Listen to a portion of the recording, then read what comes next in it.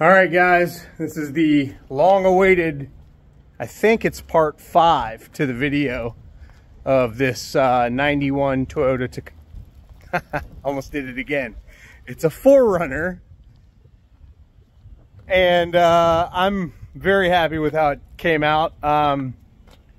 It looks fantastic. Let me stand this way so you can see me better. It looks fantastic. This is not a show quality job. I can do much better than this. The job was, a gentleman contacted me. He is a Toyota and Lexus flipper per se. So he will buy low mileage Toyotas and Lexus and put a bunch of money in them, because that's generally what they need, is a bunch of money thrown at them. But the cool part about the ones that he buys them so right that he can put all that money in, still purchase the vehicle, then put all the money in it, then make a crazy good profit. And we all know Toyota and Lexus have a crazy good reputation for longevity, durability, and just general awesomeness. And they receive, or they bring in all the money. So again, we were looking to make this thing look a lot better so that he can sell it. So check it out. There she is, guys. If you remember from part 1, I mean, literally all you need to do is watch part 1 and whatever part this ends up being, 5, I guess. And you'll see that this thing had an absolutely amazing turnaround. If you remember, and I've mentioned it several times in this video, it had that nasty vinyl stripe all down the side. And it presented an incredible challenge. Notice very little orange peel, if any. Well, anywhere. So this, in my opinion, turned out amazing. And you cannot see any of the sanding scratches from where I removed that vinyl decal. The decal was literally embedded in the paint. I had to use 80 grit by hand to remove it. And if you're looking in this area where I'm showing you, you'll notice that there are no crazy dramatic popping out at you scratch marks at all. I put 3 coats of a high build primer on it, and that seemed to cover them up pretty good. Well, so the real way to do it is what I did. I hand cut it all off with 80, and then I backed it out. I went from 80 to 180, then I went to 320, and then 400, and it wasn't smoothing it out as much as I had liked. So then I'm like, okay, well, let's bury it with primer. And so that's what I had to do. I buried those scratches with the primer. It turned out amazing, and as you can see, this thing looks great now. So I used the factory color. So this is Toyota 179. Some call it dark gray metallic. Some call it blue gray metallic. And it does have a little bit of blue in it. But that gloss is serious.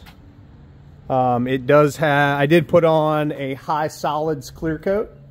What that means is it has a little better gloss than a standard clear coat, but will also be a little bit of a thicker build with less coats.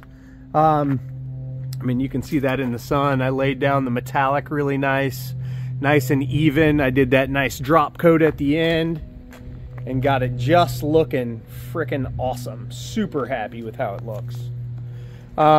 He did mention this ding, but I couldn't get in there with my paintless dent repair tools in the back. There's a brace back there that holds the top kind of right behind it. But beyond that, it's got a nasty like square crease in it. And even if I could push it out, I probably couldn't get it 100% gone. So I didn't even bother with that until today when I came to untape it and do all the things I needed to do to get it ready for him to take it. But as you saw, I taped up all the trim. On these older cars, I do not recommend removing any of that trim or the door handles or any of that, because it is very likely you're going to break something. And then the other problem is, because this is so old and all these seals and stuff are so worn and sun beat, they are basically sun molded to where they're positioned. And so if I were to remove them, not only would I potentially break clips and that kind of thing, I could possibly break the trim, but the new, if I had to buy new trim and put it in, it would not fit properly. So it is always best case scenario to go ahead and just spend extra time taping. If you have to leave trim on, just spend the extra time. So there you go. If you need your car painted for a reasonable price, give me a call, 813-846-4406. I own Infinity Custom Works here in Tampa. Well, I'm sorry, my shop is where we're at today, and it's in Holiday.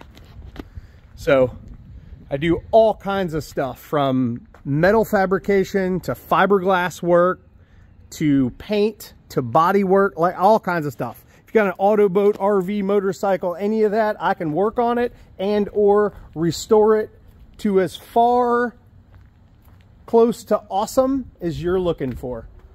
So thank you guys so much for watching. If you've got questions for me, if you're interested in maybe learning how to paint or something like that, if maybe you're a detailer, because mostly detailers follow me because of my detailing product line at detailjuice.com, and Garry Dean Detailing is my detailing business, which I have really rolled that into the Infinity Custom Works situation. But if you are interested in learning more about this, let me know. Let me know if I should do some how-to stuff on YouTube. My YouTube channel is about to change and morph into more of a, you know, custom shop situation versus just a detailing situation. So, all right. Thank you so much for watching. Have a wonderful day.